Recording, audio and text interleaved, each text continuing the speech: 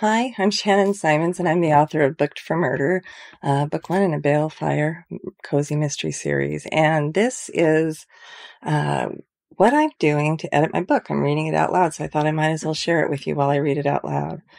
So you're going to probably hear me drop pages. I'm going to make mistakes. I'm going to stop and correct things, so be patient with me.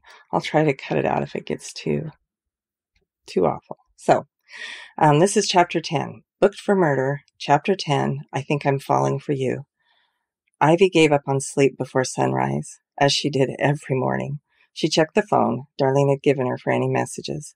Nothing. She wasn't even sure why she was still so neurotic about checking. She looked at the phone on her nightstand. I should toss it into the sea. She showered, dressed, and then sat on her deck, wrapped in a blanket, sipping green tea and watching the sunrise. She didn't want to see Xander this morning. Yesterday was so awkward after Connor dropped her off. Xander had been quiet. He wasn't as involved in the project. She only worked another hour before the tension was too much for her to take. The thought of Connor's easy smile and kindness made her stomach flutter, while Xander put it in a knot. Why do I care what Xander thinks? He's my boss. Good morning. Ivy jumped, startled, heart pounding, before she turned to see Jenny from the bookstore climbing the stairs to her deck. Jenny, you nearly stopped my heart, Ivy said. Jenny pulled the other Adirondack around to face the morning sun and sat down next to Ivy. I just wanted to say hi before I headed over to the Gathering Place's kitchen. Ivy studied Jenny's light brown hair. Ivy thought she looked effortlessly beautiful. Her long hair was braided in thin braids captured in a thick bun. She wore a pair of overalls with a white t-shirt. You're early. You're when to talk. You were up just as early as I am. Jenny smiled and sipped coffee from her thermos. Truthfully, I'm a little nervous. Aggie promised to come and help with dinner after she closes the shop, but breakfast and lunch are all on me. No pressure, Ivy said and chuckled. Are you nervous? Jenny looked at Ivy with clear, pale green eyes drawn together. Beyond. It's important to me that I do a good job. I think my capacity to work with the public at the sanctuary is part of my job. Well, from what little bit of time I've known you, in my opinion, is that you'll be great. Everyone loved you from day one, Jenny said. I'm pretty sure not everyone loves me, Ivy shrugged. I probably shouldn't tell you this. I don't want you to get a big head and go all diva on me. But I'm glad you came to Balefire, Jenny said. Thank you. That means a lot, but I have no idea what I did to deserve it. First of all, you're closer to my age. Second, you're real, no filter, live, and in color. I feel like I can trust you to be honest, and frankly, you're the first person to meet Xander's employment standards and might match his genius. Besides, I couldn't take another day of him complaining about how hard it was to find help.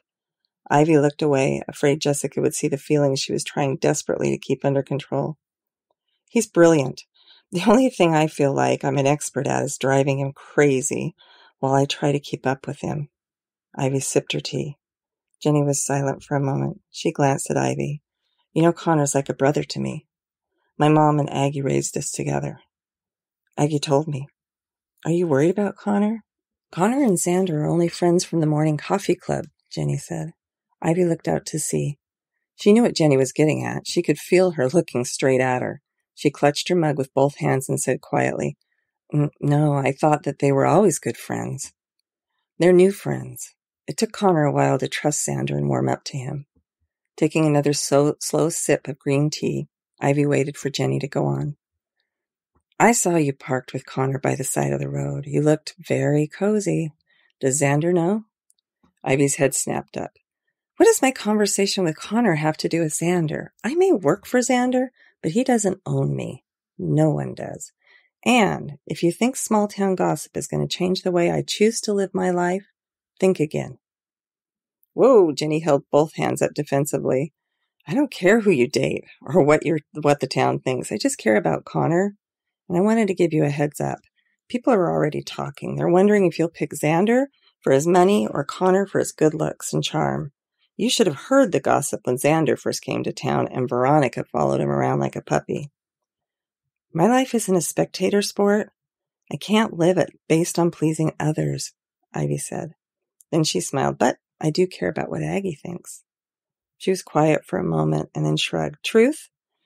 I care way too much about what others think. I really need a therapist.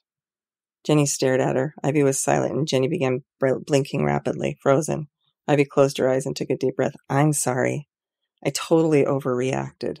I'm sure you're trying to help. It's just that I don't want to be the center of attention or be judged, you know? Jenny's shoulders dropped and she gave Ivy a micro smile. Nobody wants to be judged. I get it. And it's inevitable when you live in a small town. If you're not careful, you can make a reputation for yourself that the locals will hang on to forever. When Mel and I got divorced, everyone knew all my business. I wouldn't wish that on anyone, especially Connor. I don't know how it is in Balefire, but I can tell you how it is at a Harvard library. My ex was constantly seen on campus spending time with his friend Kat. Everyone asked about her. My fellow librarians wanted to know why he was with her. Did I know what was going on, and more? It didn't help that she was so strikingly beautiful. She kept her hair cut short, and shaved on the sides. She's muscular. She wears a lot of wife beaters to show off her full sleeve tattoos. She's a unique beauty. Her eyes are huge like a cat.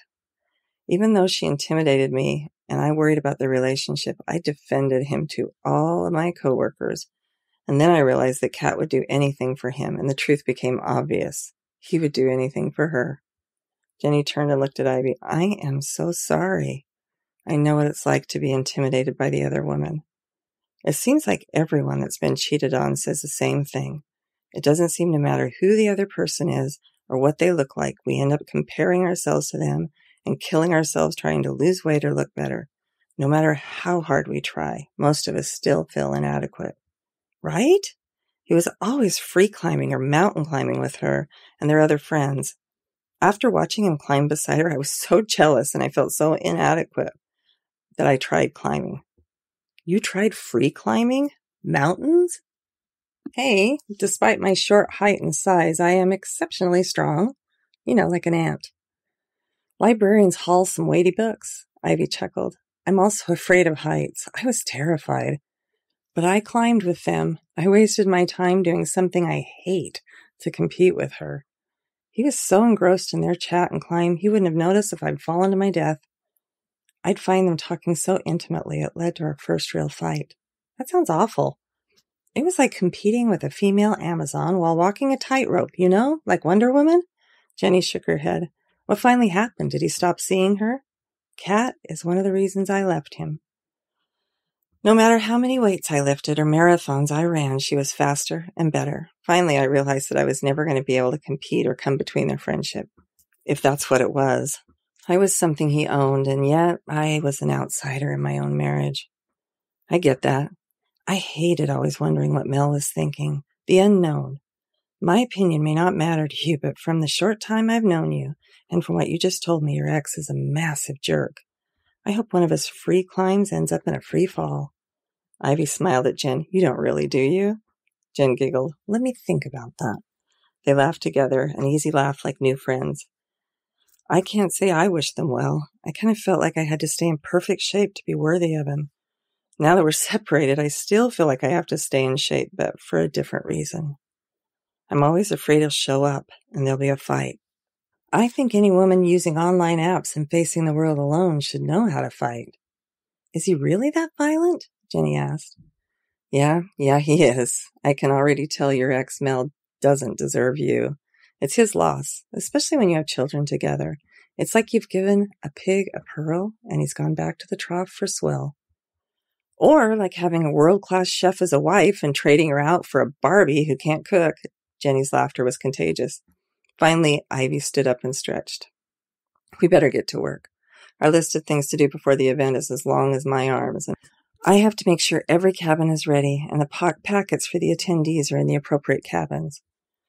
And I have to make some breakfast, which will be served promptly at 9. Jenny stood up, slightly taller than Ivy's small frame, and smiled at her. I'm on your side. I promise I have your back. Ivy and Jenny walked together to the gathering place. Jenny, did you know about Bonnie? Ivy asked. Jenny spun back around on her heel. Why are you asking? Do you think I had something to do with what happened? Ivy put her hands in the air like she was erasing a whiteboard. No, not at all. I can't stop wondering why no one cares about her death.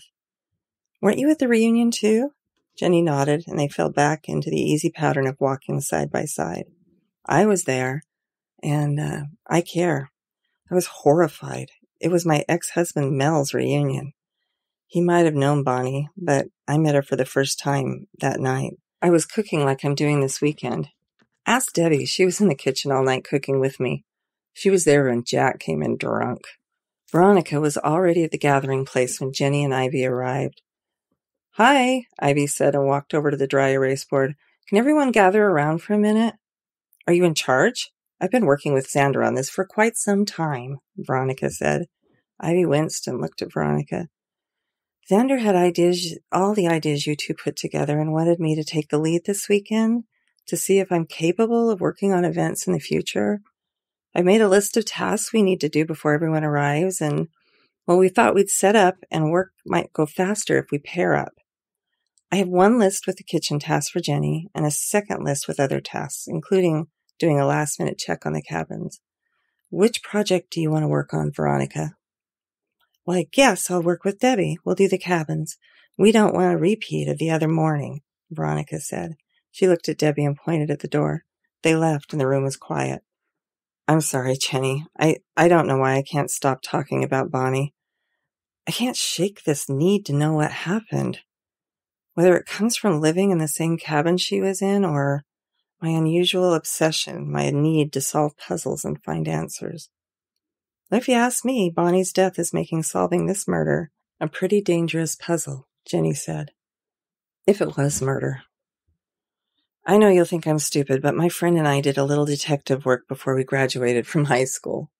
Jenny smiled. Was it solving the case of the missing cat who stole Sally's lunch? Or something like that, Ivy said. More like Scooby-Doo and I was Velma. If it wasn't for those darn kids, Jenny said, laughing with Ivy at her own joke. Seriously? No, stop laughing. This is serious business. Jenny snorted and covered her mouth. Every time I walk in my cabin, I'm reminded of Bonnie. And I don't mean to upset you by talking about it, especially because it sounds like Mel and Bonnie had something going on, or a friendship. I'll try not to in the future, Ivy said. Well, I'm not upset or offended. It had nothing to do with me. I've totally let go of Mel. He's an ex as ex guts. But I doubt her death had anything to do with any of our friends. And I have an ironclad alibi, Jenny said. Debbie and Connor were with me in the kitchen.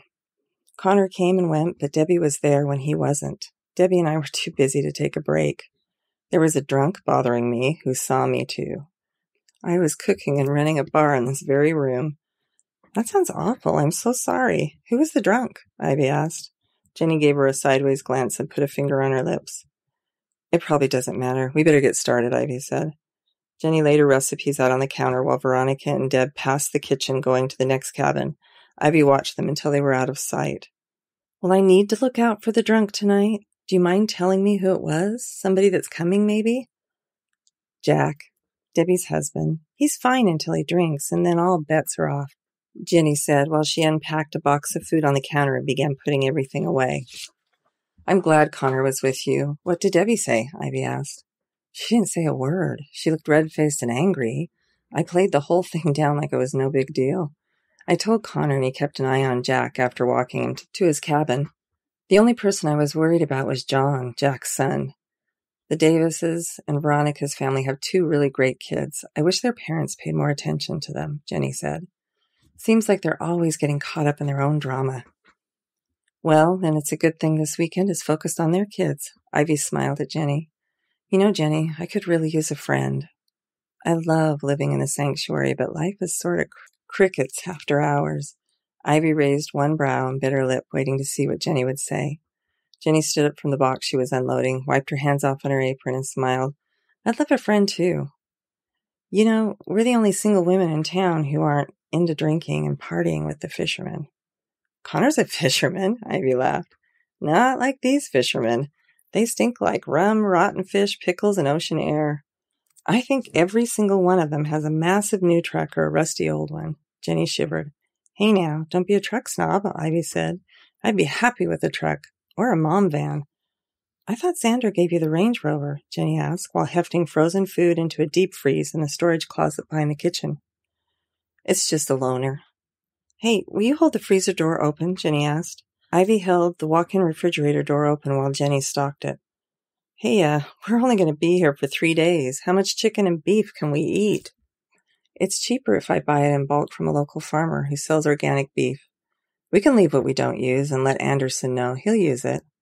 Aggie should be here soon with her yummy baked goods, Ivy said. My favorite is her spiced chai and cinnamon rolls, Jenny laughed. Ivy thought it would be nice to have a human friend to talk to, as long as she could stop telling everyone about her past. Hi, I just thought I'd tell you a little bit about what inspired this chapter and where you are in the story. And please excuse my rough reading. I was making notes and stopping and going. So by this time, you know who the murderer is, probably, or you've met the murderer.